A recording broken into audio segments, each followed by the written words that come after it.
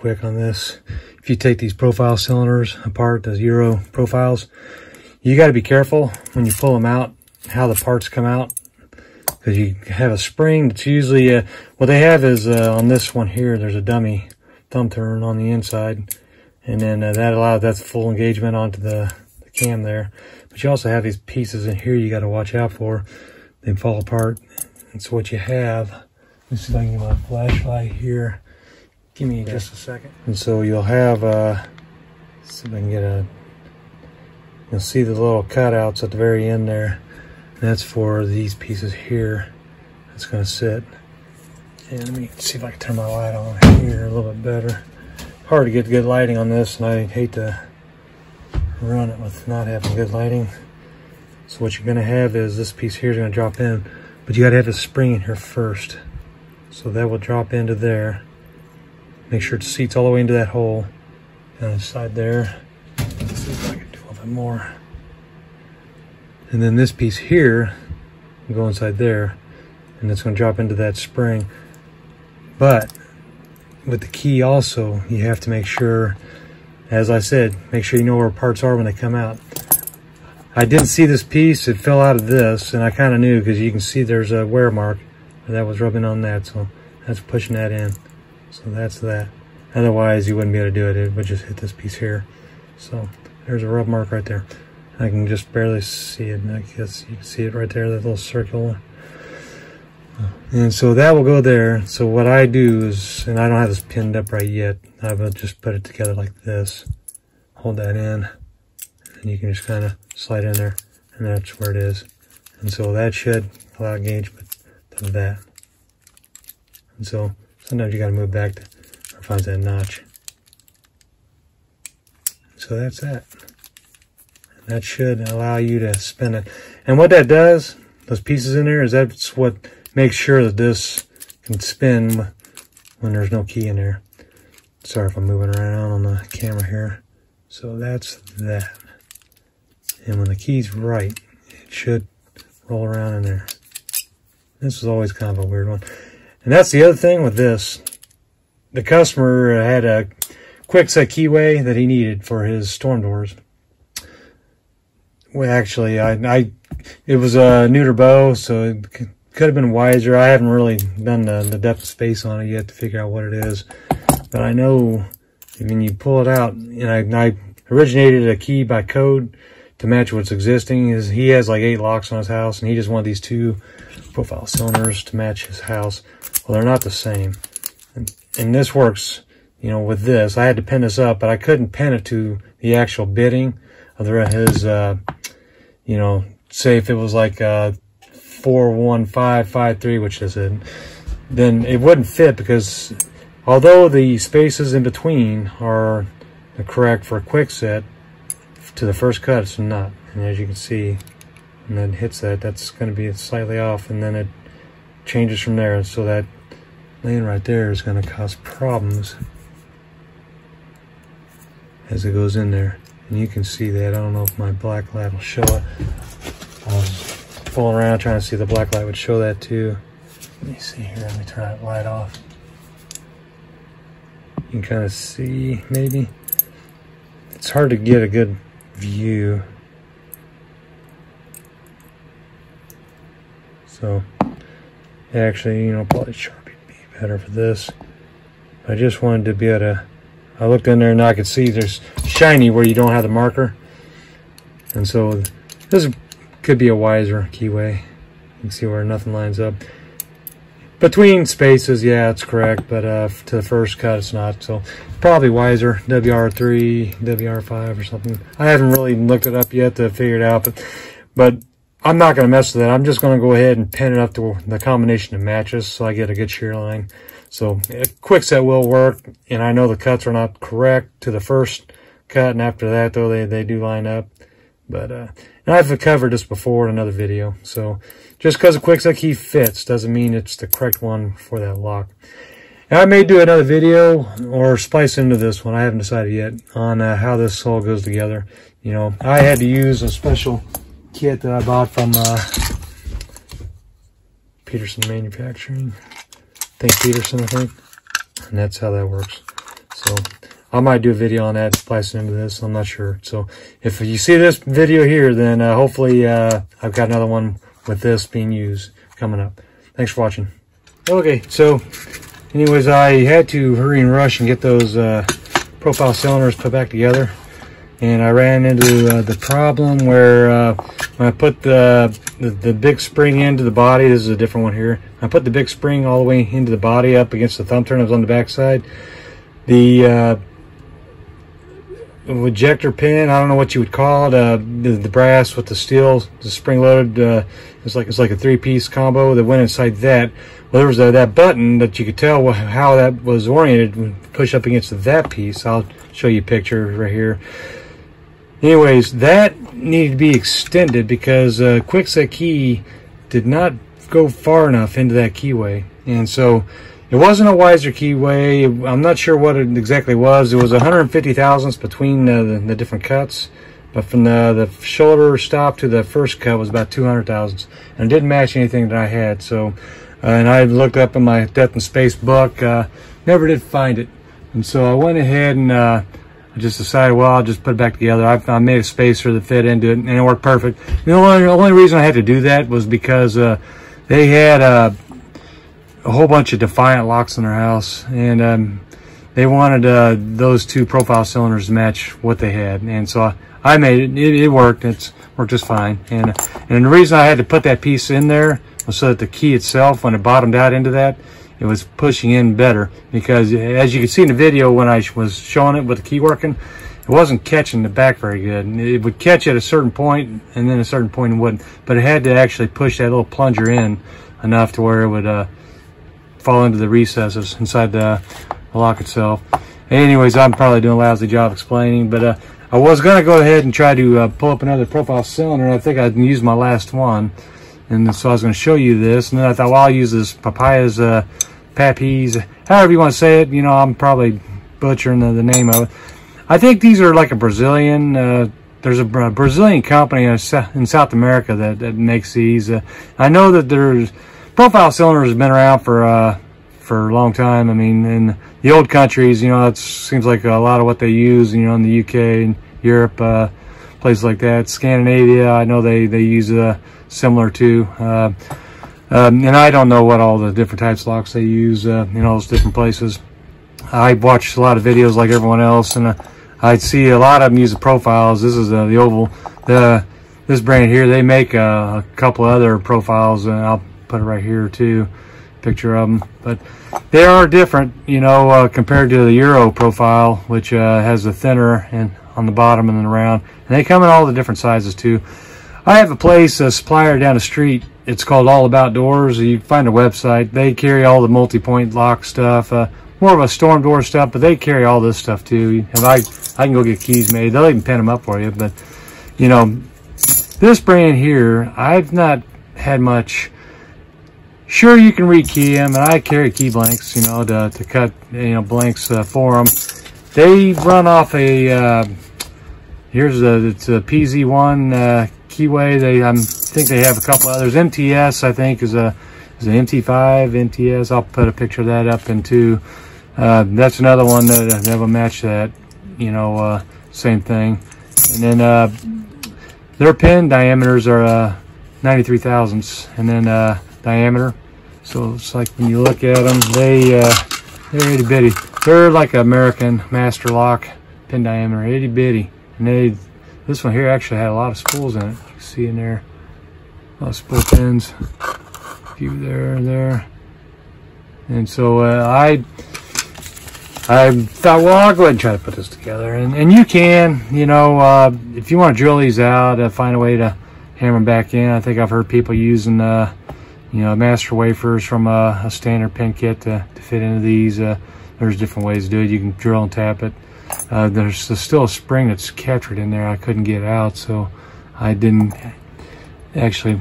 When I was going to try to repin this, I figured out too that they are, of course, you know, because the pin diameter is different. This is not the same diameter as your standards. You know, that's your diameter. You know, usually you have like a 490. This is a 385, 386 plug diameter. 1/2 inch is usually round about what most of the common cylinder plug diameters would be. 375 up, you know, is what I find them. But so this one here, yeah, couldn't do it. It just wouldn't work. And then when you get into the pinning shoe itself to try to do that, it was kind of loose, I was able to get that apart with that, you know, put that together. It was tight, very tight. And so I had to force my way in there. And I have different types of these pinning shoes. Let me grab my other one. I think I showed my other video that I just had just a few minutes ago, as you'll be seeing. But that wouldn't even fit that. That would fit the profile, the Euro profiles. But you can buy these on eBay. I can't remember the company, but they have them in different configurations, different profiles. You can modify them a little bit. This here, you wouldn't want to modify. It's the way it is. And I've seen videos where they have these 3D printed. How that works is normally if you had the correct diameter, which I don't, it's too small, but you would be able to drop that in there, and then you would reach through there and you would find a way to drop the pins, and then as you dropped each pin, you'd kind of use your finger to rotate it just a little bit to trap it, and then you drop the next pin in and trap it. And you want to make sure your springs aren't sticking up. So I've seen where sometimes they'll clip the springs, so it's just enough to get to the, you know, as you're looking here, then the top of the hole. It would actually be that bad on some of them. But yeah, anyways, you run into these weird things as a locksmith. You'll come across a lot of these. I highly suggest, you know, if you just think that it's not worth rekeying these, maybe this one here, you know, it's one of those ones that it's a little bit more complicated than just your standard Euro profiles. But most Euro profiles, they'll have pins like these, which those two that I had that you've seen a little while ago in this video, one of them had hex Allen heads, you know, put in there, threaded Allen heads, and it was not a size I normally carry. When you pull up your standard and your metric Allen wrenches, it's not a size that would be in that. It's just one of those weird sizes, and I had a little drawer full of little Allen wrenches. I keep all these little tools that you get when you buy locks and stuff. I always have weird sizes that you'll find, and so I had one that fit, and so I was able to unscrew them. The other one, same brand, same manufacturer, everything, that went to the thinner of the storm doors, it was pinned like this, and so I just had to use this kit to do it, and I didn't bother with you know, the one that had the Allen heads. I just went ahead and did that from the top. But the other one, yeah, I went ahead and used these, and that worked great. It was it took a little coordination to figure out how that works. I will even watch the videos. I always do a little research before I get into something I don't really know what I'm doing. I know how those work. I've played with them before, but I don't do enough of them to worry about it. And what I sometimes run into is a customer will want to know if I can make their profile cylinder match their other locks, and if it's this type here, probably not, just because the sheer size of this will not fit into a profile cylinder. I think I'll do that picture again where it shows these lined up. You can get profile cylinders in all kinds of different keyways. Lowe's seemed like they had the profile cylinders themselves in Kwikset keyway, and Home Depot had them in the Schlage keyway, the SC1 keyway. So you can mix and match, and you can find a way to make them work that way. Anyways, so that's what I wound up having to do. And with this here, you know, I'm gonna put it all in here and dump it in my bag and save it for a rainy day. Maybe I'll play with that some other time. Not gonna mess with it right now. And by the way, let me mention this: if you don't have that special kit like this, or you can't piece it together, you can get you either some windshield wiper blade. A lot of the tool guys, you know, or girls, they all play around with the windshield wiper blades, or you know, any of the flat steel. I think this came in my fully built saw. I had the lever tension spring pin or spring steel assortment, and so you can actually bend that, and that'll make yourself your own personal holder. You know, just don't do too tight of a bend or it'll break, because it is kind of hardened, and they work hardened really quick. You only bend them once or twice and they're done. The other thing I want to talk about is real quick, Lishi key cutters. I I was in my search for figuring out these, you know, the profile cylinders. You know, I've seen people talking about, you know, they're making keys for their profile cylinders, and so they use these. I had one guy, he was using these to cut a key to make it fit, and so these are wonderful. You know, all the automotive guys know how these work. If you do with the flat cylinder or pen tumbler, you know, if you have pretty wide tolerances you can play with, these are pretty nice. But what I wanted to mention is in my search for the other info, I come across these, and these are cool. I like these. This is the ones by Klom, and some of you other people that are more into the, you know, the tool. I don't know. There's a lot of different groups out there. Sparrows. There's a whole bunch of them that go to the other ones that are a little bit less mainstream, but they're, you know, excellent products. You know, Klom makes a lot of stuff, and I'm not sponsored by anyone. No, I'm not advertising for them, but this was just another way to do something. You know, and I've always been kind of leery about the design of this. That I've heard people breaking these. You know, don't use them when it's cold. Be careful on the thinner stuff. But this design here, it just seems more robust. I'm not saying these are better, but I thought, you know, it doesn't hurt to have a backup. And these have you can see how they have that step, just like the Lichys do. Lichys, they have that step. But this has a removable cutter, and I don't know, maybe you can flip it around. You know, if you got to where you've use this enough and it wore out, maybe flip that upside down. I'm not sure. Just thread it all the way through. And then you have this here, maybe flip that. I don't know. It just, that is kind of neat, you know, different design, and they feel comfortable. I mean, you see, I'll just take a bite out of this key. It doesn't mean anything to me. And so that feels good. Just find a different spot on here. Oh yeah, and they feel great. I mean, you feel like you can really take a bite out of it, but just wanted to show that off.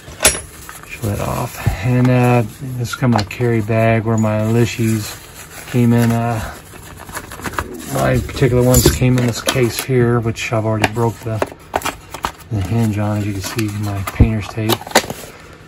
But I just thought I'd show that. Anyways, Klom, they have their little pocket cut up, kind of a HPC offshoot of you know, the tubular Ace type keys that I see people use. I have a hurdy-gurdy made by A1, and I actually had a job yesterday, or a couple days ago. It would have been real nice to have had a different style. It's my hurdy-gurdy. It hurts my hands when you try to hold it in your hand. And then I think I'll do a picture of what it looks like. And the Ace one, I think it has a little bit easier way to hold it while you crank it. So anyways, I just thought I'd kind of talk about some of the different tools real quick. Well, I'll go ahead and get off here. Thank you for watching. I hope this didn't drag on too long and bore the heck out of you. Appreciate everyone watching. Thank you for liking and subscribing. You know, I just try to do things that are a little bit not as common, but sometimes, you know, it's repetitive, some of the stuff we talk about. And one more thing, you know, I talk about all these keys, how you come across these. Let me just shake the camera around a little bit here. I bought this assortment from Foley Belsaw years ago, and it was the commercial residential key blank assortment. And I know there's some other companies out there. I'm not sure. CLK Supplies might have their own version. I'll have to look. But these are the most common key blanks that you'll use, you know, if you're starting off as a locksmith. And I don't do automotive. And these here actually, PZ1, Pappies, how do you say it? 170. And so what I do is I'll go ahead and I just keep them. And so that's what I do. That's where I come up with all my key blanks. You know, I'll get close. You know, toolbox. They cover all the usuals, all the smaller Yales, the big stuff, the APs, Nationals. Yeah, here's more of the Yales. Hudson Kennedys, the toolboxes, Arrow, quick sets, the different variations of Schlage. You know, it covers all of them, most of them. And I'm not sure if Foley Belsaw still offers this assortment, but it's like 10 each of 150 different types. And I've actually added a few, as you can see. 150. I've added some in here too that, you know, that I've inherited from my other people's projects, but I just want to show that. So consider getting you a T-Blank assortment that covers residential, commercial, and you'll find that it covers a heck of a lot. And then from there, you got a starting place, because some of them, like the Yale 1 or Yale Y11s, the IN8 is kind of a close match, almost the same thing. You'll find some of these will actually have a, you know, they're pretty darn close to working, and so that's what I'll find here. So anyways, that's the last thing I want to show, and I appreciate you guys watching. Talk to y'all later. Bye-bye.